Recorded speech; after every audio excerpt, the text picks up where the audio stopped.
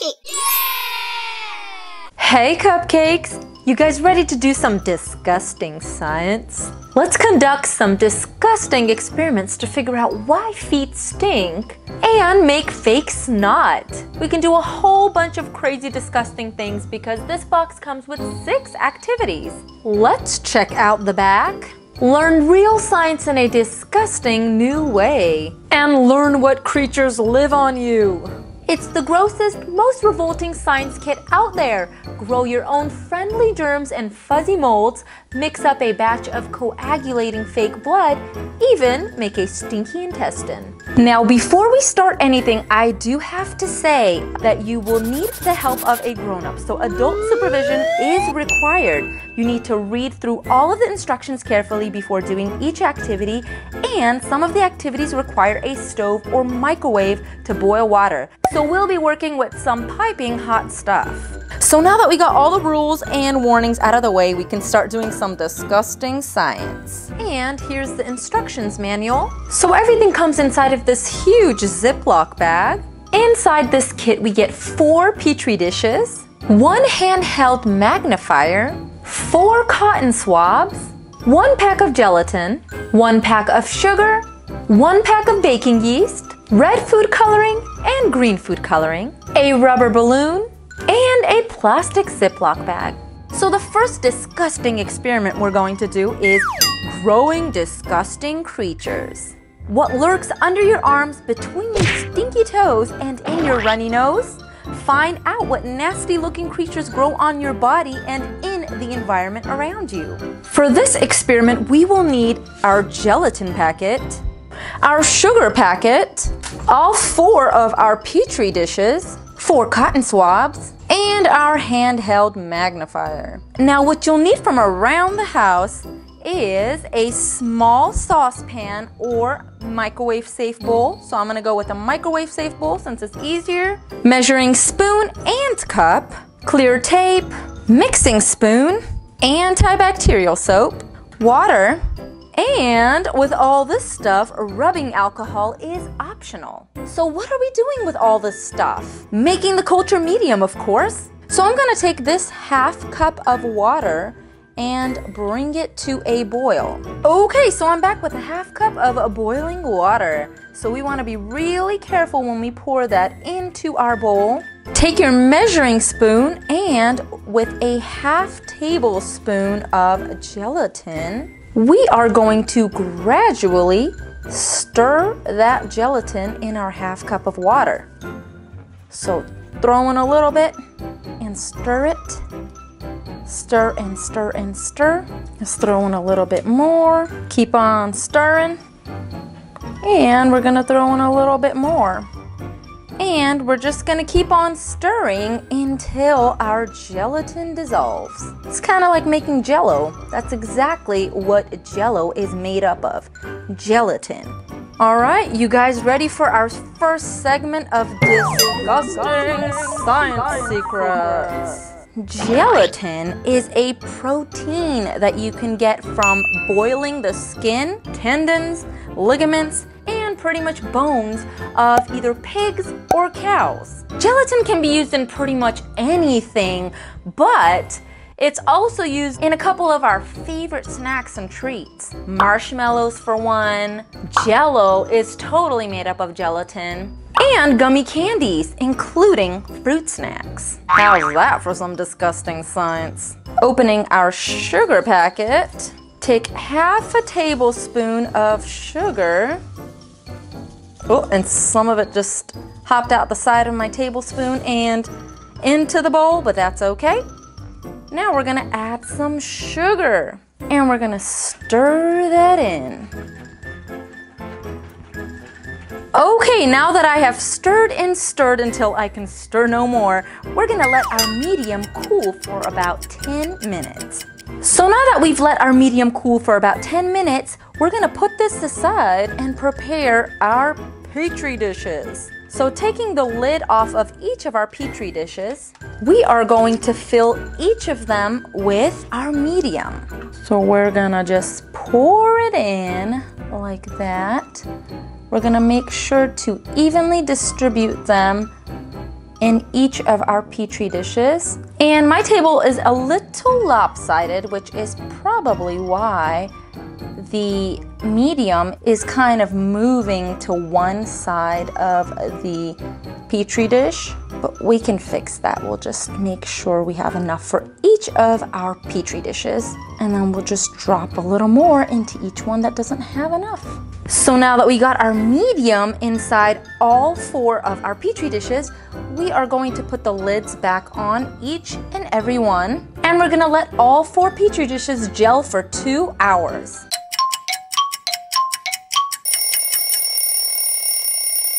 Okay, so now that we waited the 2 hours and our Petri dish gelatin has solidified, we are ready to collect some nasty, funky bacteria samples. So it's time I introduce you to our test subjects. We have Chica, Freddy, a nasty old toothbrush, and a random shoe. We're going to remove the lids from our Petri dishes. So this is what our medium or our gelatin looks like once it's solidified. It's kind of like the agar we use in our Petri dishes for science class. Just a little bit different. Now, our first test subject, which is Chica.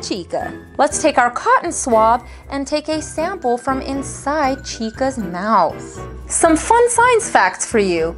The mouth is probably the dirtiest part of your body, and it comes into contact with the most bacteria. So we're going to take that cotton swab that touched Chica's mouth, and we're going to make some zigzags into our gelatin.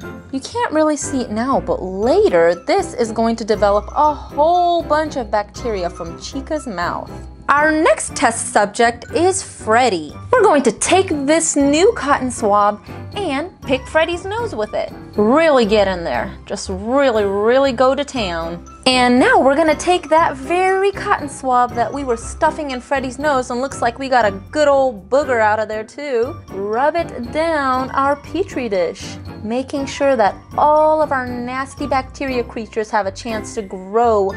Our next test subject is this nasty old toothbrush that was used to clean just about everything. So let's take our cotton swab and get a good swipe of that nasty toothbrush.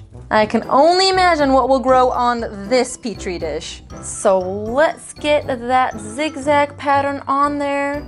Now for our 4th and final test subject, our stinky old shoe. We're gonna take our cotton swab and just swipe the bottom of this shoe. Make sure you get it real good, because this little shoe's been about everywhere you can think of. Now, taking our cotton swab, we are going to take all of our bacteria onto our gelatin. Now we're gonna seal all of our Petri dishes shut with our lids and some tape.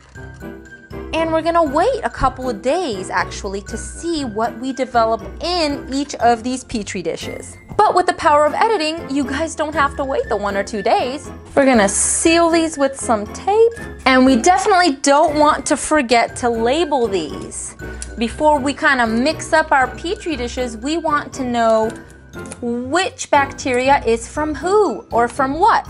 Okay, after making sure our Petri dishes are labeled and taped shut, we are going to put them in a dark place to grow where they won't be disturbed. 3 days later. Okay, so here we are 3 days later, and I'm going to check inside of our Petri dishes to see if we've developed any bacteria. I'm going to wear my safety gloves. Even though the bacteria that we will be growing in these Petri dishes will not be hazardous, we still want to be on the safe side. It's only when the bacteria colonies are super huge that it may pose a bit of a risk. So after I went ahead and labeled my Petri dishes, I went ahead and placed them into these Ziploc bags just to really contain whatever would grow. And to be honest, I thought we would be growing a lot of bacteria on these things, but we grew just a little itty bitty bit on this funky toothbrush. So now let's take this out of the Ziploc bag, and if you can see real close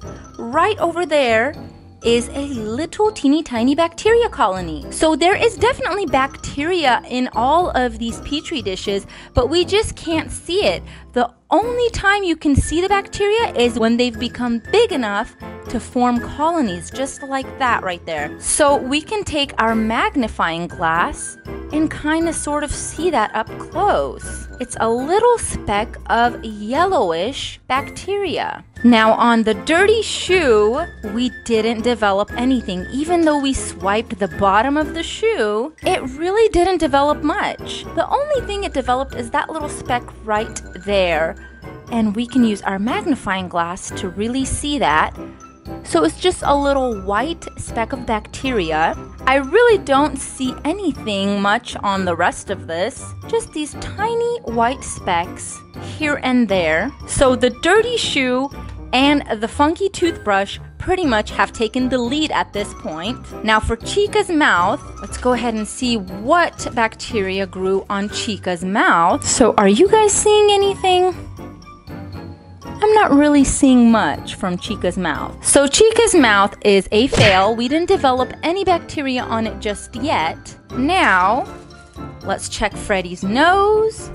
Do we have any growth on Freddy's nose? I don't see any growth on Freddy's nose yet either. It could be that 3 days is just too early for some of these bacteria to form colonies. So I'm going to leave these petri dishes in that dark place for another maybe 7 days, and I will take pictures and post them on the Cupcake Kids Club website so that you guys can keep track on what develops inside of these petri dishes after a couple more days. On to our next experiment. What you'll need for this experiment is your plastic bag, baking yeast, and sugar. What you'll need from around the house is warm water, bread, measuring spoon, and a large bowl with a lid.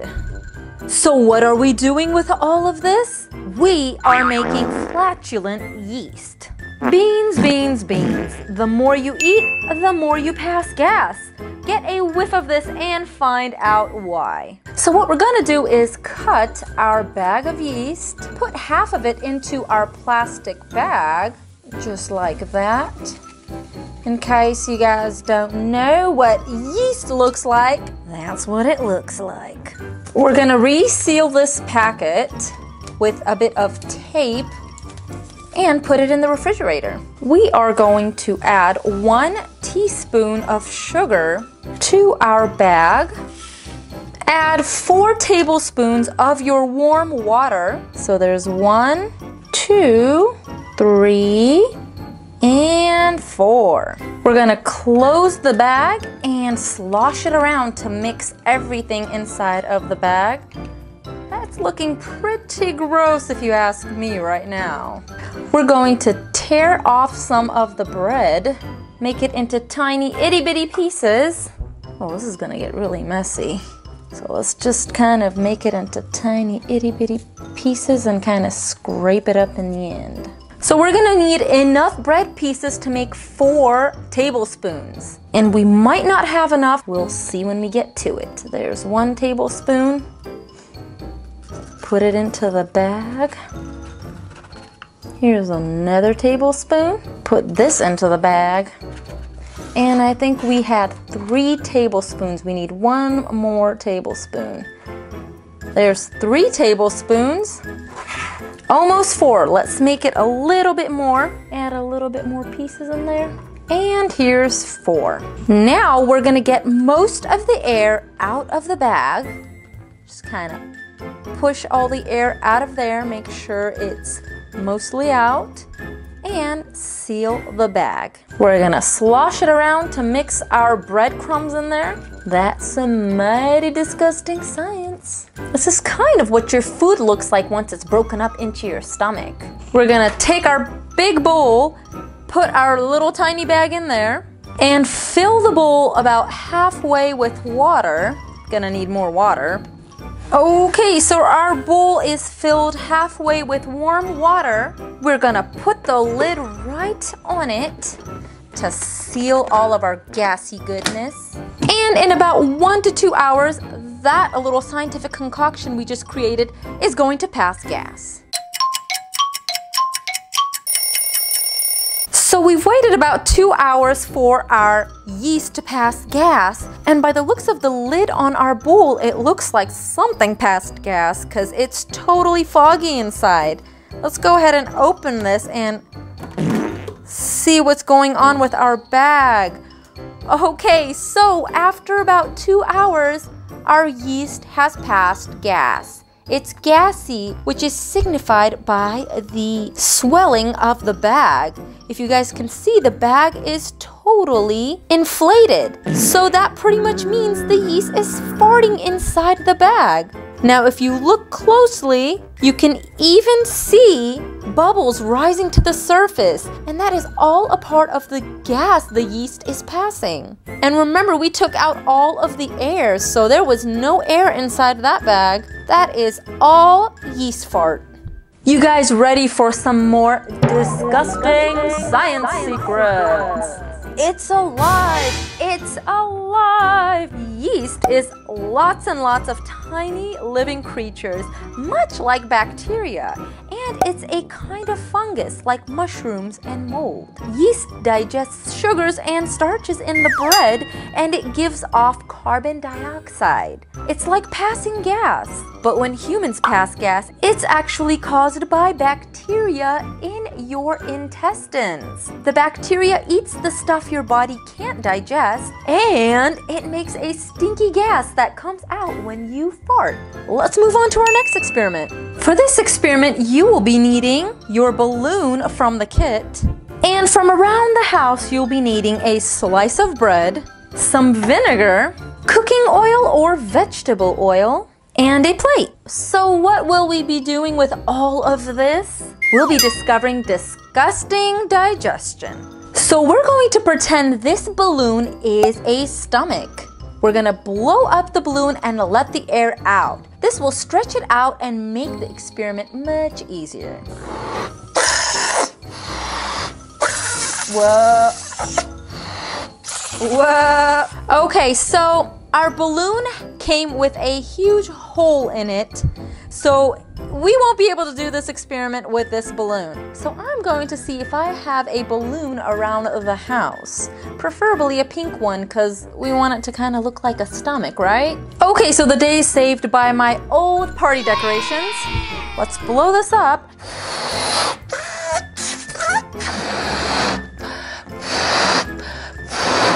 And let the air out. So we're going to pour a bit of our cooking oil or vegetable oil into the stomach and rub it around to coat the inside. So that should be good. We're gonna rub it around to coat the inside of the stomach, and we're going to pour out any extra oil. Take some bread from the center of the slice. We're gonna break this up into little pieces. We're going to stuff our stomach with the food. Oh goodness, how am I gonna get all that in there? Okay, now we're going to add a few drops of vinegar. So the vinegar acts as the stomach acid that smells disgusting, just like the contents in your stomach. Now with one hand, I'm going to pinch the top of the stomach, and with my other hand, I'm going to squish and knead the stomach to blend all the digestive mixture together. Okie dokie, so now it's super squishy. So for this next part, I'm gonna use the plate because it's gonna get really disgusting. We're going to pretend that our stomach is now an intestine full of digested food. I'm going to squeeze the end of the intestine opposite the opening, and I'm gonna keep that hand in place. I'm gonna move my other hand over the first hand and squeeze again, like that. Oh! And that's exactly what's supposed to happen. Oh, the food just spilled out with all of the stomach acid. So gross. So there goes all of the contents of our stomach and our intestine. So you guys ready for some more disgusting science secrets? When you swallow food, it moves from your mouth through your esophagus and into your stomach. Muscles in your stomach mix the food with enzymes and stomach acids that help break it down and digest it. When you squeeze the balloon stomach, it simulates this action. Then the muscles in your stomach push the food into your intestines where your body absorbs the yummy nutrients. And whatever your body can't digest comes out of the other end, if you know what I mean. When you squeeze the balloon intestine hand over hand, it simulates peristalsis. Peristalsis is just a fancy word for the wave-like muscle contractions that move food through your digestive tract. It's what moves chewed food from your mouth to your stomach, from your stomach through your intestines, and out the other end. Moving on to our next experiment, you will be needing gelatin and your green food coloring. From around the house, you will need a small microwavable bowl, a measuring spoon, and some water. So what are we making with all of this? We are making sickening, slimy snot. So we're gonna take a tablespoon of our water, just a little bit more than a tablespoon, and add it to the bowl, which is fine because the more water, the slimier our snot. We're going to microwave this for about 15 seconds. Okay, so we're back with our hot water. Now I'm going to take 1 drop of my green food coloring and put it inside my bowl. There you go. And now I'm going to take 1 tablespoon of gelatin, and while I'm stirring, I'm going to add it into my bowl. So gradually adding my gelatin and stirring. Oh, whoa, now it's totally turning into snot. You guys ready for some more disgusting science secrets? Your nose is lined with a mucus membrane that makes mucus. Mucus is the scientific term for snot. Its stickiness helps trap dust and dirt particles in the air you breathe. Without mucus, your lungs would eventually get clogged with dust and lots of dirty gunk. Mucus is made of water and mucin. Mucin is a branched polysaccharide, which pretty much is long chains of sugar molecules. Who knew mucus and snot had sugar molecules in it? Okay, so our snot has really set in. That's exactly what it looks like. It's not runny snot, it's sticky, thick snot. If that had happened when it was runny snot, I would have had snot all over the place. There you go, it's so jiggly. It's a jiggly, big, giant booger. So I guess that's it for today. I hope you guys had an amazing time doing these really disgusting science experiments. I actually had a lot of fun. Remember to give this video a thumbs up if you guys are scientists at heart and you want to see more science videos. And if you haven't subscribed already, go ahead and hit that subscribe button so you never miss another cool scientific video again. And as always, remember to stay sweet, and I will see you later. Bye, cupcakes. Never miss a sprinkle-tastic moment. Subscribe to become a Cupcake Kid.